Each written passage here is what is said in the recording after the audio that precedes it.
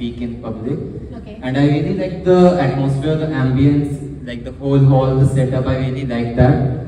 And even the stage, I just thought it was wonderfully presented. So I would really like to congratulate the school Vidya Mandir on that. Thank you so much for honoring us with such praising words. But you see, everyone seems to be very rigorous. Actually, I am a very keen participator of these kind of events, whether it's talking, debate, speech, and I'm a very keen participator. So when I got the information that Vidya Mandir is hosting such event, I was really excited because it's TED Talk. Yeah. And we had to present as well.